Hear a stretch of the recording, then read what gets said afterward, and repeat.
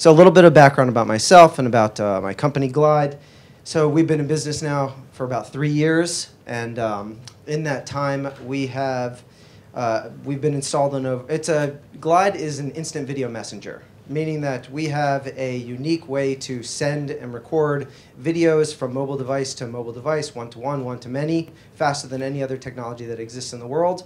And we've wrapped this around a communication application for your iPhone or Android. You can think of it like WhatsApp for video, or a video mirrors, video walkie-talkie. We have been installed in over 25 million devices. We've raised over $30 million, and our users have sent over 2 billion messages on our platform since it was launched a little over 2 years ago. So it really it comes back to the problem that we were trying to solve, which was the 3 founders were Olim, and we moved here from various parts of the world, and we wanted to be able to communicate with our families in intimate manners. We found that text messaging was troublesome for that, and it didn't really solve what our needs. Neither did Skype, which was pretty much impossible to arrange. And one of the things that we noticed is that human beings are visual communicators. This was the first thing that we had, was that you have to find your core principle in your business, and our core principle was that human beings are visual communicators. This is actually my son here. He was born about 4 months ago, and you can't really equate these two images. So that's a little bit of a background. Okay, so now this lecture that I wanted to give is something that I've been thinking about for a long time. It's going back to a quote from a guy named Henry Ford. You guys all familiar with this quote here? I know it's late in the day. So what he says is, if I had asked people what they wanted, they would have said faster horses. And this is a problem that I've found in our company and with many other startups, is that it's so easy to collect data from your users, to understand their behaviors, to give surveys to them, to do usability testing, that oftentimes you'll be overwhelmed with the amount of data that you collect, and that data can actually limit your ability for creative thought. Now let's just do a simple thought experiment. What would have happened if Henry Ford had Mixpanel, or he had NFC devices, or anything else? He could have put strips down in the road. Well, he would have seen which horses can run faster, which ones need to eat more, which ones need to sleep more, which breeds are better, which streets end up cutting the horse's hooves. And all of this information would have been great information that he collected, but it would not have led him to this product, which had extreme product market fit, probably one of the most successful products that's ever existed in the world. I'm sure all of you are familiar with the automobile, and many of you probably use an automobile to get here today. So what's the problem that we have as data scientists and as owners of businesses with collecting data and then ending up with something like this? And that problem is really of focus and creativity.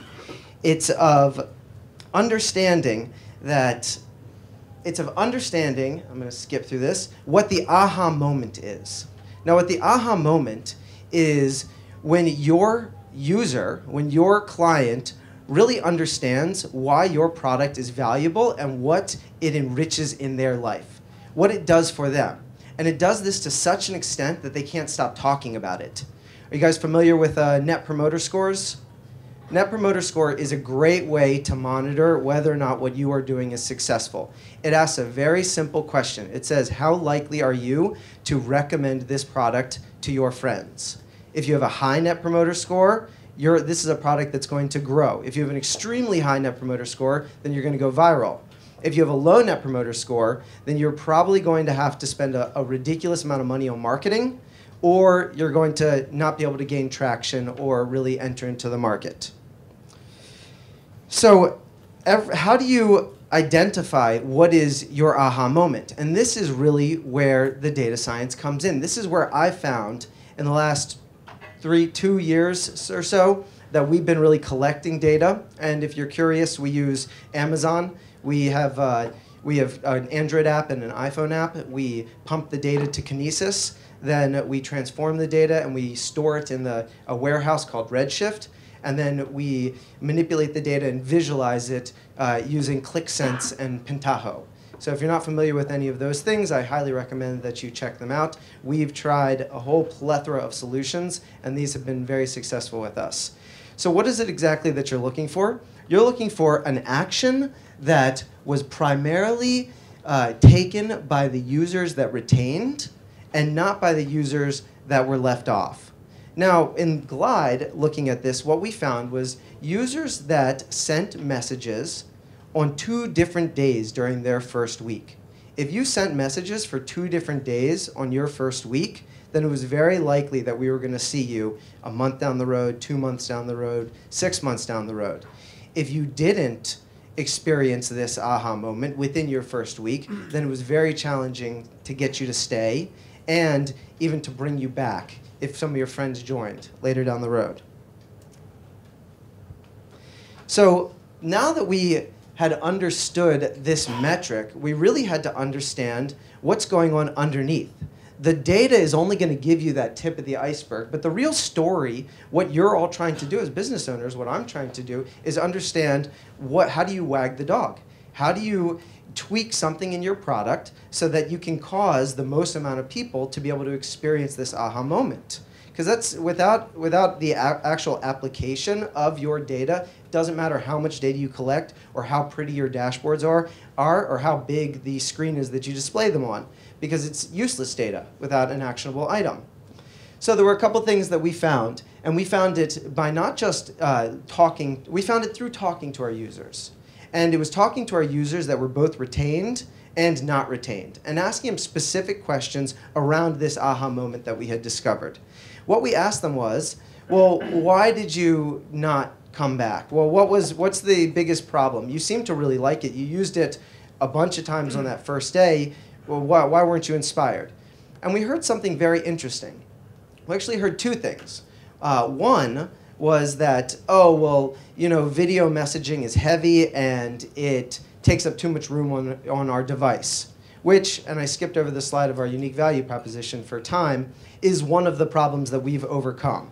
Meaning that Glide, you can send as many messages as you want. It's all stored in the cloud. Nothing takes up any room on your device. So that was interesting. What we found was that users were being prevented from experiencing an aha moment because they didn't really understand our core value proposition, what separated us from things in the market.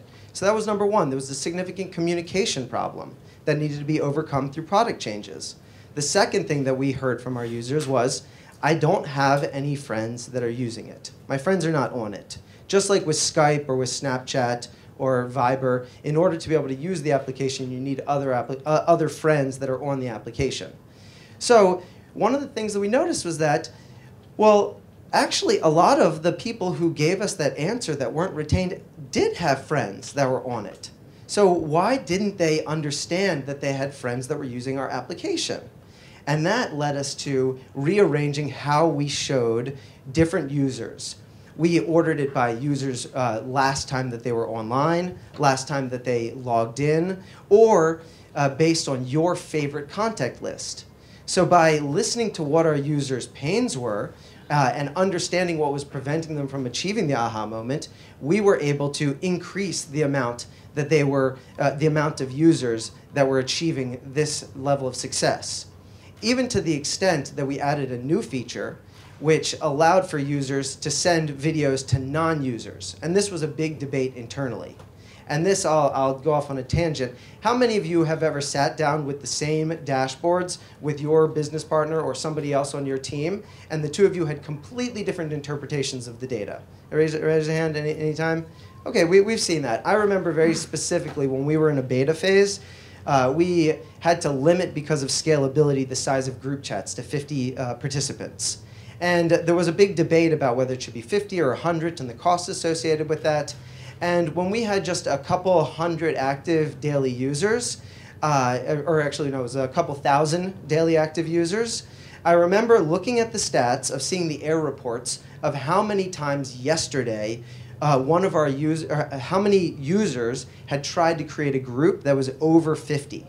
And it was a number in the, a few dozen, let's say around 45. And I remember looking at that and saying, wow, 45 people, that's a significant percentage. We have to increase the group size. We have to invest more in the scalability of the multicast. And I remember one of my partners looking at me and saying, 50? What, that's nothing. Why would we ever put our focus there? And that's one of the problems when you just have data to be able to understand the value that you bring to your users.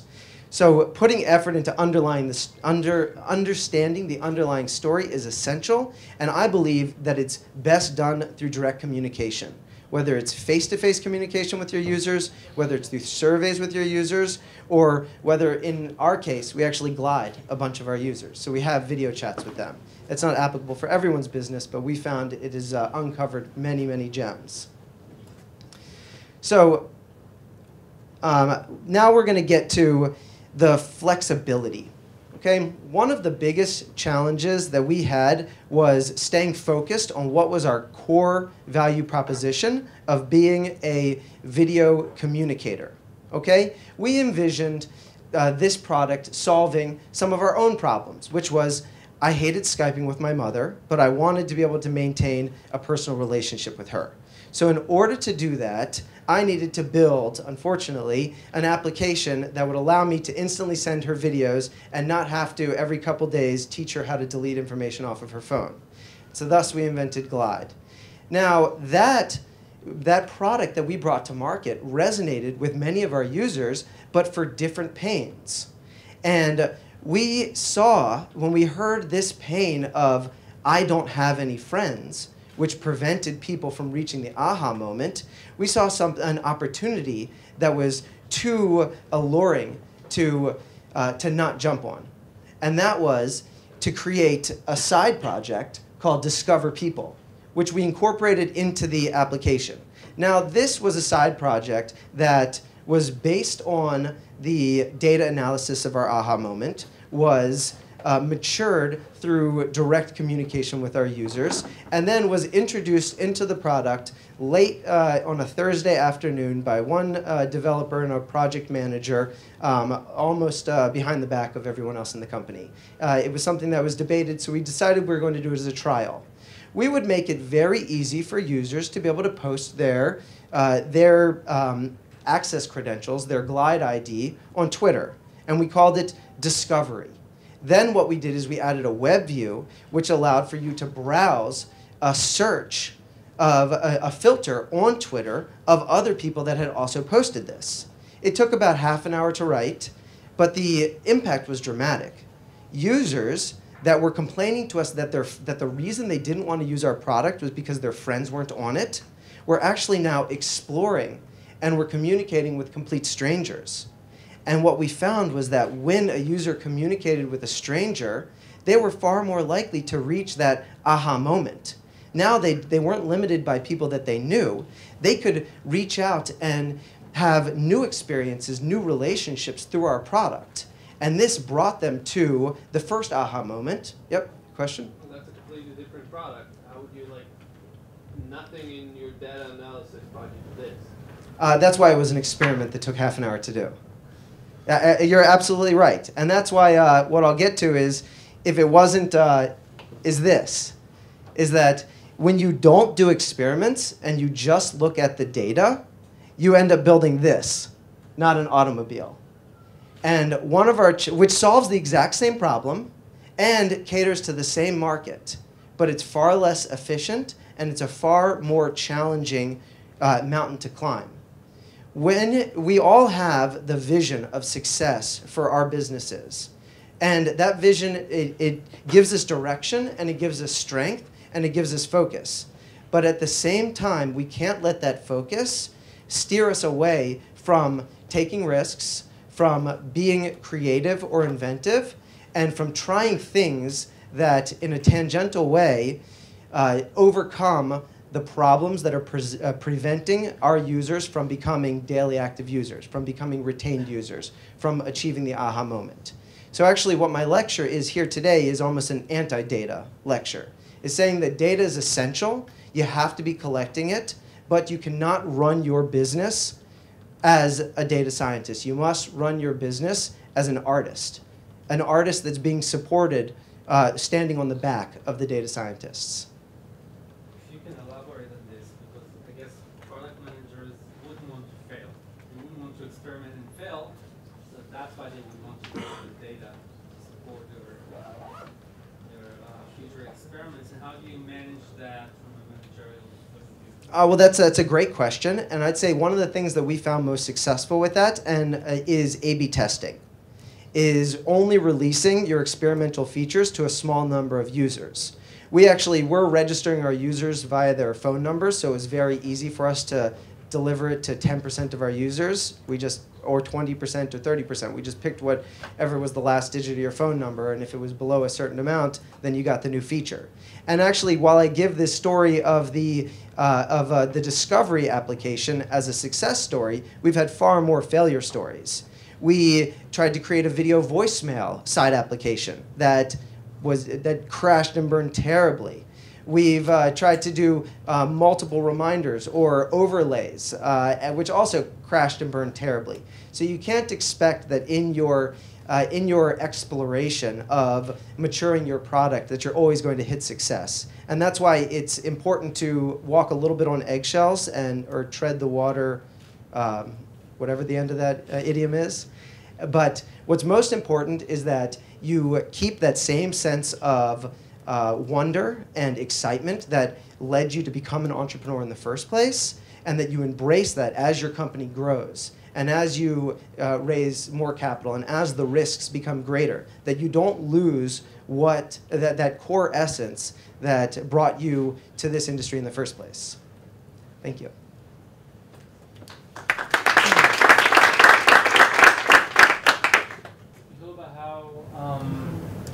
You had those 45 users.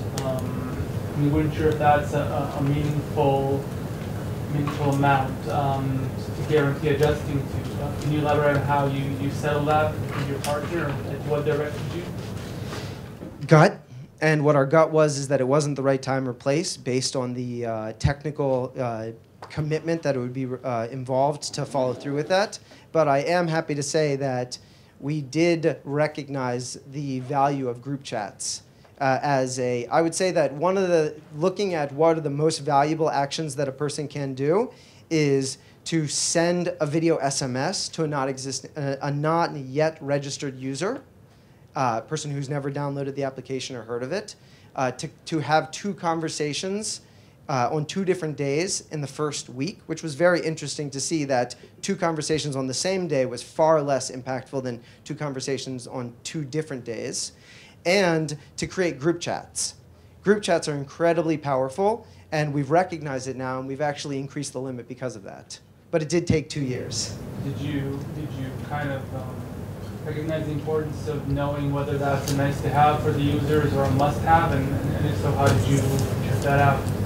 So it's interesting to look at it from that perspective of whether it's a nice to have or whether it's a must have. From our perspective, it's actually, group chat in particular has fallen into the category of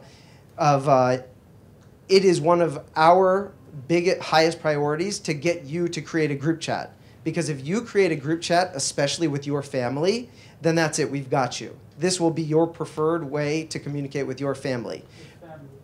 What's that? It's something to that effect. So it's, but not particularly if it's going to be of large volume. So that's also the double side of the coin, is that a small, intimate group chat is far more powerful than a large group chat, which is most likely going to be muted, and thus might as well not exist. How did you get the first, you said you had a few thousand users and you were starting. How did you get the first 1,000 users? So that most of the first, let's say, 5,000 users came through targeted acquisitions on Facebook, which is great because then you get to, it's almost working backwards. You get to try different segments and then see which ones stick. And there's a plethora of tools which will allow you to then link which segments on Facebook or which ad campaigns were retained to various different amounts. Any other questions? All right, thank you guys.